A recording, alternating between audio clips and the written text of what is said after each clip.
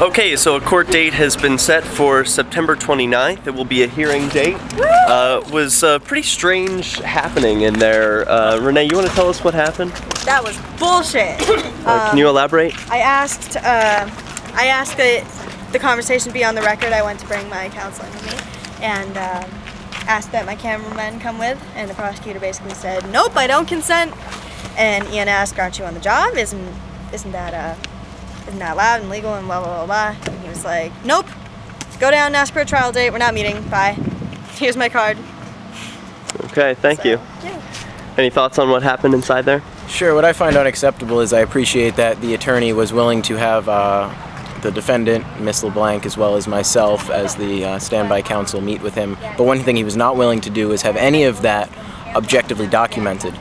This person is opposed to having their actions on the record, their conversation with this person, despite the fact that they're a public official and we're supposed to be in a public building, and they're supposed to be accountable to the people and what it is, how they feel that they should handle this situation. Now, what bothers me is that the prosecutor is refusing to interact with the defendant in any capacity out of fear that he may be recorded. I think that's not a legitimate fear for that person in that position to have.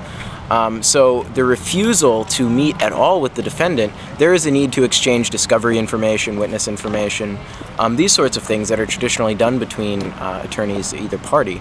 But since the prosecutor in this case is refusing to meet, what does that say about the defendant's ability to be properly prepared for trial?